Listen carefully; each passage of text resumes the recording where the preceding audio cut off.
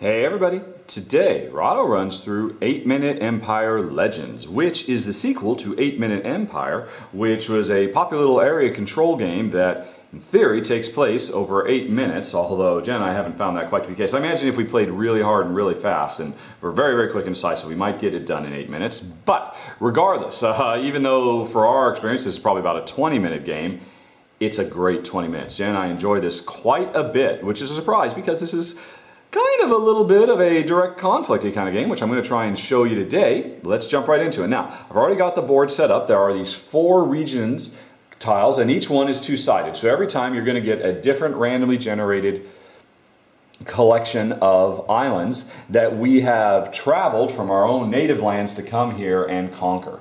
And what that means is, as part of setup, we put the tiles out. In the center tile, we put a this little guy, which means this is the starting city. We've come here, and this is the place where we can bring more armies into the world and expand out. And, so this is where we first landed and built our first settlement. Although, interestingly, as part of setup, on a different tile, we are supposed to randomly put 2 of our other cubes. I guess they're kind of lost legion that got, there was a shipwreck or something. They ended up way over there randomly. In a 2-player game, and only a 2-player game, there are also some locals, all these little gray cubes, which is one of the player colors, and we're just supposed to scatter them all around, and so they are still vying for control of their own lands, and we might try to be kicking them out. And officially, I believe we're supposed to, I place 1, Jen places 1, I place 1, Jen places 1, over time, but I just scatter them out all randomly. And then finally, there are all these little tiles all over the place. And these are totally optional. You can play without them to have a simpler, more streamlined game. But Jen and I very much enjoy including the dragon, which is worth 7 points if somebody, or not 7 points, what is it? You need 7 armies to take down the dragon, and it's worth, I forget how many, 3 points or something like that, which is a pretty big deal in the game. Here's some homesteads, which if we get this, it lets us recruit more units. These citadels, every region that you control at the end of the game is worth 1 point, but a region with these little citadels are worth 2 points. And so these are all scattered around also, which I just like to basically put the board down and I just kind of toss them and sprinkle them around and just get a random setup. And then the last thing that's part of setup is, officially, the rules say everybody's supposed to participate in a blind bid where they choose how much money they want to spend and reveal, and whoever bids the most, they lose that money, but they get to choose who is first player. And because this is an area control game, in a lot of ways, it's best to be last player, because that means at the end of the game, when the last round is going, you will get to do the last action and nobody can stop you, and that can make or break a game. Of course, on the other hand, being the first player means you get first dibs on all 6 of these cards. Whereas the second player gets first dibs on whatever card this is, which will be really expensive because at the part of the game we shuffle up this deck and there are 6 cards placed out, and the one all the way to the left costs 1. The next, or 0. The next 2 cost 1, the next 2 cost 2, and 3. So this card is free, these cost 1, these cost 2, and this one costs 3. So this is generally speaking too expensive to grab because money is crazy tight in this game. In the 2-player version of this game, we're going to play over 11 rounds. And at the beginning of the game, everybody gets 12 bucks. And at the beginning of every turn, we're going to buy one of these cards. So strictly speaking, we barely have enough money to be able to make it through this game. So buying a card when it costs 3, well, it really better be worth it because that's a big, big investment. All right, so the game is set up. Let's get going. Oh, one other thing. Also, as an optional random element, you can choose to give players special start powers. Like Jen is the Fairy Queen, I'm the White Knight. There's also the Red Sorceress and the Bandit King. And each one of these gives us special powers. Me, as the White Knight, when I build a city, I also add an army. Whenever I build a city, I get to add an army, which is a cube, for free to the board, and I get 1 victory point at the end of the game for every island I control that is big, that has 3 regions. So that means I don't care so much about controlling these smaller islands. I want to control this island, this island, this island, because that's potentially 1, 2, 3 bonus points. Let's see, and Jen, as the Fairy Queen, she gets 1 victory point if she has 3 forest cards in the game. So forest cards are particularly valuable to her. And at the end of the game, once we've taken our 11 turns, Jen gets a 12th turn to take 1 more card. Although she doesn't get to do the action, but that could be the card that makes or breaks her if she's trying to complete a set of cards. Like, for instance, maybe a final forest card comes out and that's the one she needs to get her victory points or whatever. So that's the situation. I've been talking long enough. Let's start conquering. So I'm the first player, let's say, and now I have to buy a card. They're cheaper and more expensive. I want to save money, but you know what? I think for starters I am going to pay $1, which means one of these two cards. I'm going to go ahead and grab this Night Wizard. Now every card has bottom information. This is the action I do. I'm buying the opportunity to do this action. But I'm also up here buying a special ability that will be in case for me for the rest of the game. In this case, the Night Wizard says, from now on, I get 1 victory point per night card. So whenever more night cards come out, which I haven't seen any, but when they do, I want to grab them because they're all worth a victory point to me. In the same way, oh, this is even better. Jen's thing is she gets 1 victory point if she has 3 forest cards. I get 1 victory point for every night card I've got. And in the meantime, I get to deploy 3 more units onto the board, 3 more army units, and I get to destroy one of Jen's unit in a region where we're both present. So, first of all, I'll deploy 3 more. And now, at the beginning of the game, the only place I can deploy is here on our little starting settlement. Later on, once I've built some of my own towns, I can deploy in the area where I have my own cities. But for now, I deployed there, and now I get to remove one of Jen's cubes. I can remove this group, but instead, I think I'll remove this one. So I've got this little island all to myself over there. Now, of course, Jen can move her troops. You can see there's a waterway to move her troops from here to here. I can move my troops from there to there as well, but moving across the waterway is very expensive. It's cheap to move from one region to another, but to travel by sea, crazy expensive. Anyway, so that was my first move. These all slide down. New one comes out. And now it is Jen's turn. And I think for Jen, it's a no-brainer. Remember, she wants forest cards. If I recall correctly, in a 2-player game, there are only 4 forest cards in this deck. So she can't afford to let me grab any. She's going to pay 1 and grab this forest elf. So this is effectively a third of a point for her. And she has a choice. She can deploy 3 units onto the board like I did, or she can move 2 units. But whatever choice she makes, she now has a new ability for the rest of the game. Every time she deploys units, she gets to deploy 1 extra. So if she chooses to deploy units right now, she gets to deploy 4. And I think that's what she's going to do. The only place she can deploy is in our starting settlement.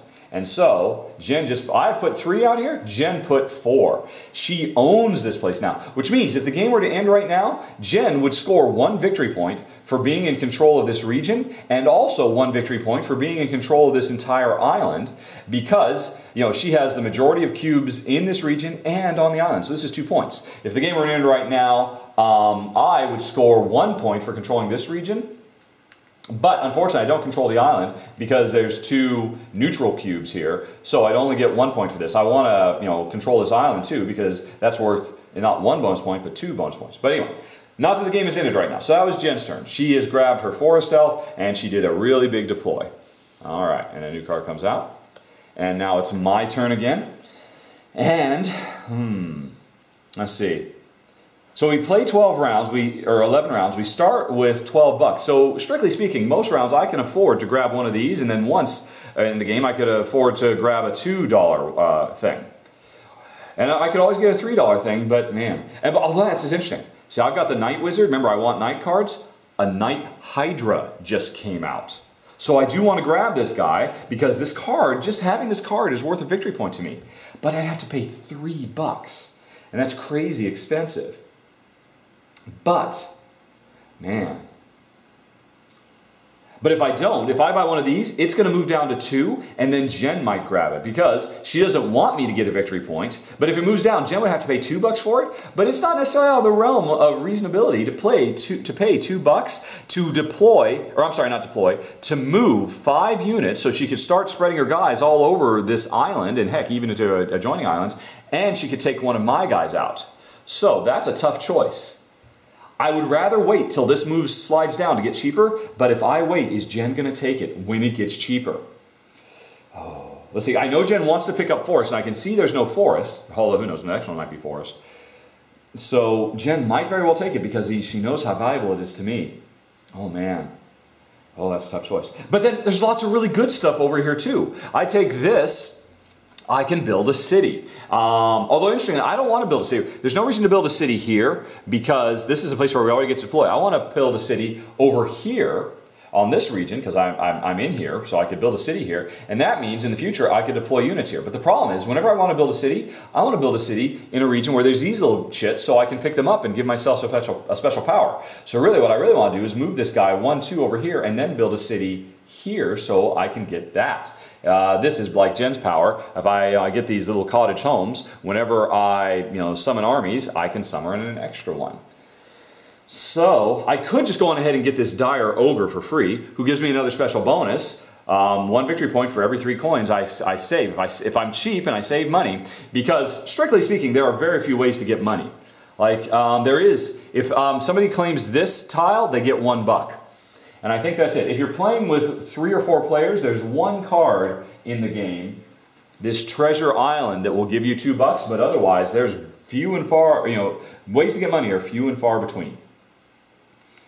So it kind of makes sense to get this for free, move this guy over here, because then there's these 2, hey, build a building options. So I could actually build and get that power. But then, if I take this and Jen takes that Night Hydra, I will be devastated.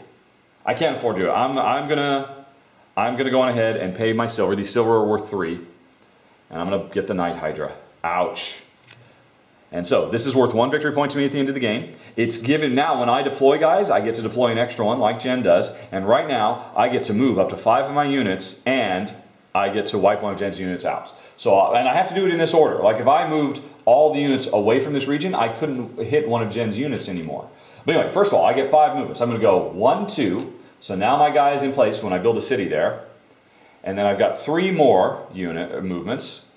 But here's the problem. If I move north, I have to lose $1 because of this bandit. And this bandit is never going to go away. This is a real problem. It's bad luck that randomly he happens to be, if either of us moves into the north to move into this region, we have to pay $1.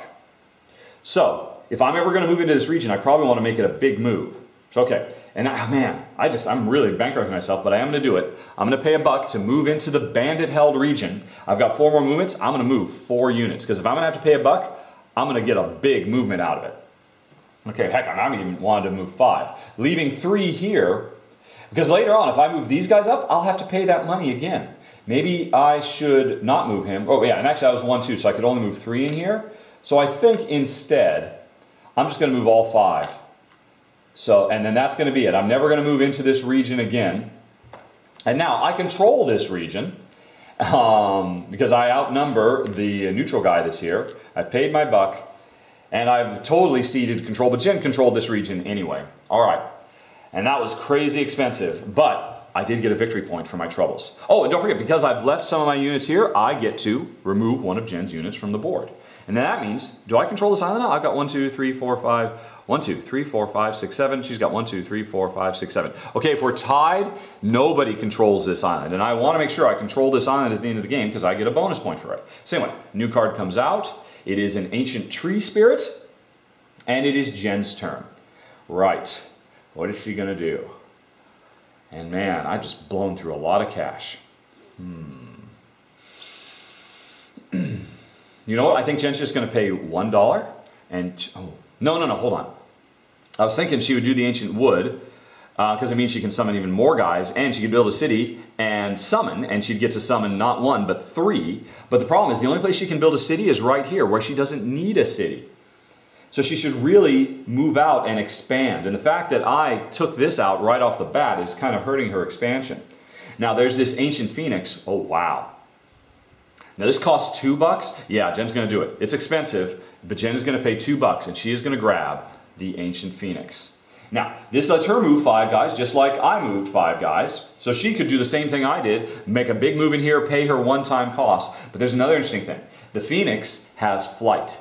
For every wing you have, you reduce the cost of movement over water by 1. Everybody gets this little reminder card that to move across water requires 3 movement actions to move 1 cube. But for every wing you have, it goes down. So it'll be easier for Jen to cross the ocean to get over to this island, etc., etc. So yeah, I think that's worth it. So she's got this power. She can move up to 5 units. So an interesting thing Jen could do, for example, she could take this guy and spend 1, 2 and move him over here. And now if Jen builds a city, she'll grab that before me. So that's 2 of her movement, and then she'll move 1, 2, 3, like I moved, and she'll have to pay a buck to get up in there. All right, because of those stupid bandits. All righty, and so that was 1, 2, not 1, 2, 3, because of her flight, and so she's back on the island, and if she builds a city before me, she'll grab that. So we slide down, and a lake comes out. This is +1 victory point for a forest card. Oh, Jen really wants this. This itself is not a forest card because it doesn't say forest in its title, but since Jen is already collecting forest cards because of her special power, she definitely wants that lake. Although, and I know it, but I don't want to pay $3. I've already spent $3. I'm not going to do that again. So, in fact, I might want to start, going cheap. I might want to just grab this dire ogre, which gives me points for money. Although I'm not going to have much money left over because I've burned through so much. But it'll let me move 2 of my guys, and more importantly, it'll save me some cash. So that's why I'm pretty tempted. Or either that, or you know what? Or I could build a city. Remember, I was going to move this guy down here, but now that Jen's moved over here, I know she's going to build a city before me, so it might be worthwhile to say to heck with it and just build my city up here, even though there's no particular value to building there. And these cost $2. I think I'm too broke to do one of those. But you know what? I think I'm going to stop right there because you guys have a pretty good idea of what Empire is all about. This is, in a 2-player game, it's going to take place over 11 rounds. It goes very, very quick. Maybe not 8 minutes quick, but super duper quick. And if you'd like to watch a little bit more, you can hit the I up in the top right corner of the screen to go to the extended playthrough, where I'll play through a few more rounds. We'll see how far we keep going. Or alternatively, you can go to Final Thoughts, your choice, in 5, 4, 3, 2, 1.